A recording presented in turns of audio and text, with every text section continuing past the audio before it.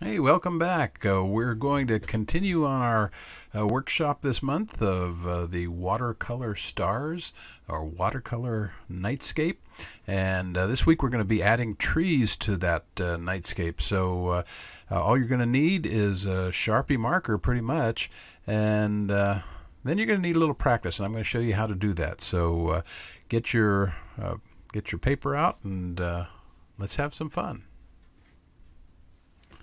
I've got two pens I'm going to use. One is just a Sharpie marker, and the other is a Faber-Castell Pitt brush pen. I'm going to show you how to use them both. Using them both, the Sharpie can be problematic because sometimes it's hard to get a good tip, but I wanted to show you just how to practice this. And doing these trees, I'm pretty much doing evergreen trees or pine trees, whatever, but the shape is really simple. It's pretty much just a triangular shape. I'm just starting at the top and working those branches out a little wider as I go down. And that's really pretty much all there is to it. I would suggest before you try this on your watercolor that you do what I'm doing here and just take a piece of paper, doesn't even have to be watercolor paper necessarily, and get your Sharpie marker out and just practice drawing these. Now here's the brush pen, and I'll just show you for comparison purposes. It really is going to give me almost the same effect that the Sharpie does, so you don't need to spend a lot of money on fancy stuff if you don't want to.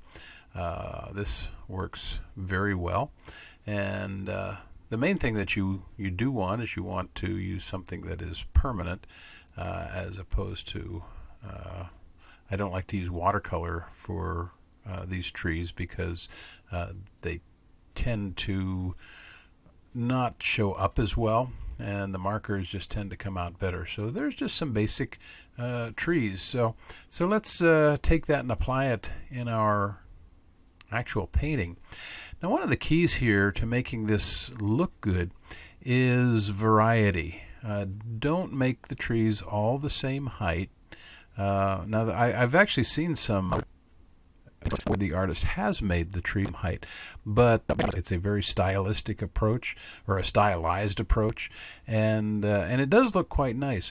But for kind of a quasi-realistic effect, add some variety. Use here. See, I'm doing some very and those are actually intended to be more in the distance, not so much small trees. But I'm just trying to maintain variety in the size of the trees, the positioning. Don't space them all equally. Get them different, again, different sizes, different positions, and make it interesting. For paintings like this, landscape paintings, things like this, you don't want symmetry. You want to get some again, get different sizes, and you could even put different kinds of trees in. I'm mostly doing these evergreens because they're probably the easiest to do with a marker like this.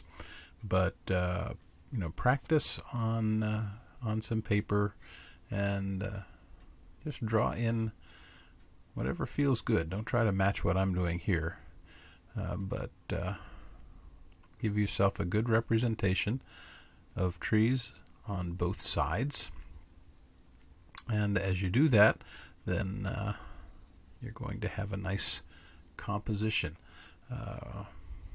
In this particular picture, the stars are, I guess, our main focal point, but we want to make sure that the other elements of the picture or the painting also contribute. So take some time thinking this through. You might actually take a little time to plan it out. I'm just winging it here, but there's a lot to be said for taking the time to perhaps on another piece of paper, just mark off the diamond and first and give you what to do. And you might even do that in kind of a soft pencil rather than a Sharpie marker, just to give yourself an idea of what your composition is going to be. And now you notice I've got that gap at the bottom, and that I'm going to just go back to the old Sharpie marker. I've been using my brush pen, and I'm going to fill that in.